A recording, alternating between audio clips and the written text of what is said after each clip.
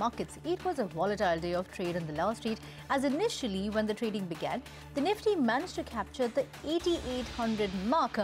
However, by the time the markets closed, it ended 31 points in the red, while the Sensex closed about 0.25% in the red. The Bank Nifty dragged today and took a hit of almost 135 points. But mid-caps continued to perform well and managed to close 0.3% in the green. Anuj Singhal is here to decode the street action further for us. Anuj, it was a volatile day of trade to say the least, and Bank Nifty clearly being the big dragger.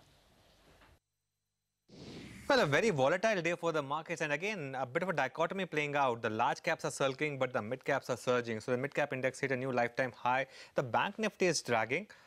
And the big question that begs asking is that has this become a near-term sell-on rally market? Is the market tiring out? It's responding to good news with not a big rally. So that remains a bit of a near-term worry for the bulls. In terms of stocks, Axis, ICICI and Kotak, they were the chief drags as far as the Bank Nifty is concerned.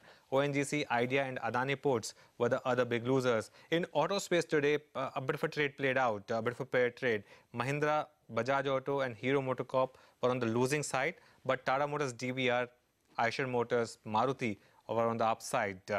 That's interesting. In the F&O space, there was a lot of big gainers. Tata Global, Tata Communications, and Kaveri Seeds, and a lot of other non-index gainers as well. The stock of the fortnight, maybe MRF, continues to gain. Adani Transmission was higher, and Bombay Dyeing did well. So as of now, you're still making money trading the mid-caps, but maybe the Sensex and Nifty are just tiring out a bit. Let's see over the next few days what happens.